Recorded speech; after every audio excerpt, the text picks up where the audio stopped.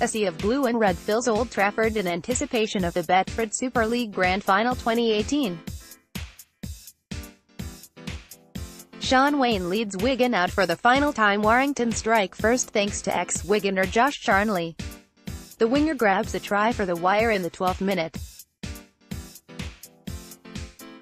In only his 5th game of the season, after being sidelined for 2 years with injuries, Wigan winger Dom Manfredi brings the Warriors level with a try in the corner thanks to brilliant work from Oliver Gildart.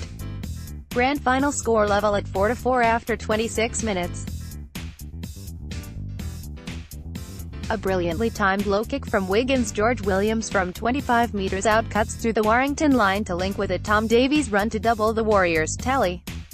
Wigan lead 8-4 after 30 minutes. Davies shows his worth in defence as he brilliantly denies Charnley a try by dragging him into touch. Half-time score, Wigan 8-4 Warrington. The second half begins similar to the first, with good spells of pressure from Warrington. However, a resolute Wigan defence halts the Wire attack from adding to their score. Following a hefty collision with Warrington winger Dom Manfredi is removed from the field of play for a head assessment.